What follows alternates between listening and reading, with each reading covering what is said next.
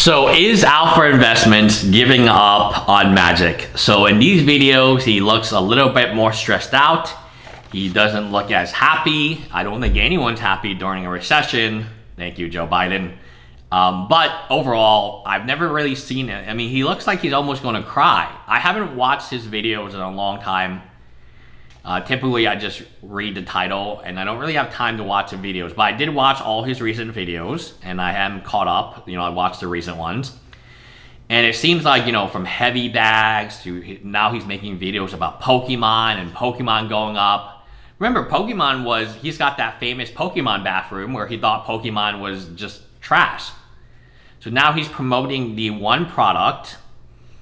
But mainly, I think the reason he's doing so is he really doesn't like how Wizard of the Coast is managed. He mentions Mero lied, and there's a lot of proof that he lies. And, you know, I've never taken Mero more than a clown. He's a clown that they tell him to dance, and he dances. They tell him to plank, and he'll plank. They tell him to lie to the Magic players, he will lie to the Magic players. So, legally, I think the reserve list is shit. I don't think there was ever a contract. But, yes, did this Mero mother effer make all promises under the sun that the reserve list was okay and they would never touch it and it's only getting stronger? Yes, he did. For marketing reasons, right? It's hard to sell. You know, what I think happened, let me be honest with you, and this is why Alpha Investment is mad, is a lot of people got inside information. Channel Fireball sold all its reserve lists right before. And it sold itself. Channel Fireball does a ton of legacy. They have a lot of reserve list cards at the time. They sold themselves to TCG Player, but when they were selling, they sold off their inventory. Not just First Edition Monarch, which at the time was hilarious, right? But that was a smoke screen for them dumping their entire reserve list. Card Kingdom. They had huge quantities. They would take, 18, 20 dual lands. And then suddenly, right before this thing, not right, like 2 months before the announcement of the 30th anniversary, they put their limit to 4. So if you didn't watch very closely, you didn't know what was happening because you're like, oh, well, the buy list is still very high. Things are going good. But then you didn't see that the quantity went from 40 to 4. Yeah, that's a problem. Is it beyond what I think? So the type of relationship Rudy has with Flesh and Blood and MetaZoo is they will tell him, hey, we're going to dump this, we're going to do this, we're going to do this. He has a close relationship with them, similar to Channel Fireball of Magic the Gathering. Channel Fireball, remember, for a time, they ran all of the Magic Fest events. This isn't some nobody. This is the person who ran all your events. This is, even if, like, the companies, the people in the companies are interchanged. It's kind of like the EPA, the Environmental Protection Agency, and how they all work for oil and gas companies. You know, the EPA, hey, oil and gas company, I noticed that there's a leak in the ocean, and then after they do their service as an EPA member, then they get hired by ExxonMobil for a lot of money. I wonder why. So when you talk about government and private companies or even public companies, there's a lot of intermingling, because if ExxonMobil comes to you and says, hey man, we gotta fix this bill, man, we can't do this, our inspection failed, but we want it to pass, we don't want to get fined, and like the fine's $500 million, we don't want to do that, and like, well, I'm only in office for 1 more year and my stepson, he really needs a job, can we give him the president? Can we make him president of this company? All right, we'll give him a row. And I'm leaving, and so when you see a lot of government, and this is why I do not trust government, right? You see a lot of people who work in the government, and then they get really, really amazing jobs that they're completely unqualified for in the private sector. You see this in oil, gas, weapons development, and so on. I mean, it's like, oh, wow, this guy who gave you a contract for $1 trillion is suddenly the vice president of the company.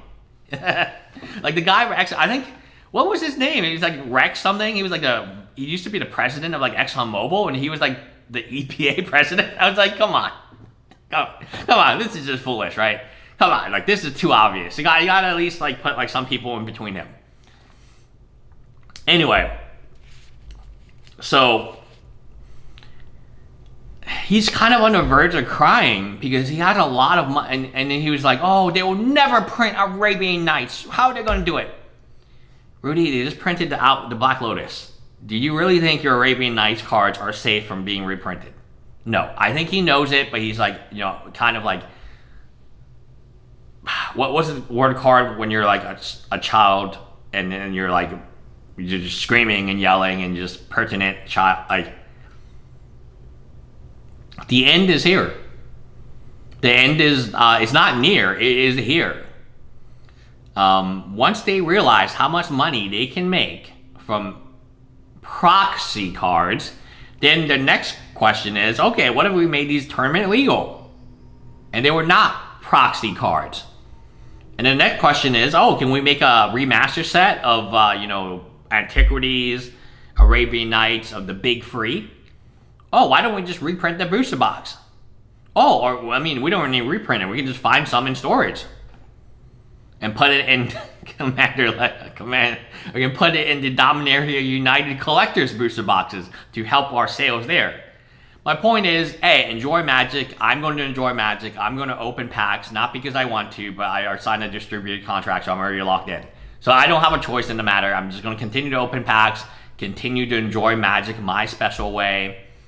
But as in terms of an investment, as in terms of like where do you put your money, you know, you can see in his face, you can see in my face. It's over. You know, it's over. It was fun. The MTG Finance was fun, but I truly expect in the next 5 to 10 years, based on what Hasbro wants to do, stock price is still dropping at this moment in time, by the way. They found a player base. The player base is a bunch of lemmings, and they're going to milk these lemmings for as much as they can get. And once they're done milking, they'll go to the slaughterhouse. Actually, lemmings are not like that. Cows. They found a bunch of cows, overweight cows, and they're going to milk the udders. And once they run out of milk, they're going to make them beef product. That's you, Magic players. That's you. So anyway, I still have to buy, I talked to my distributor this morning. I can't get out of the contract for Magic. He said, oh, you can get out of the contract. I'll let you out there.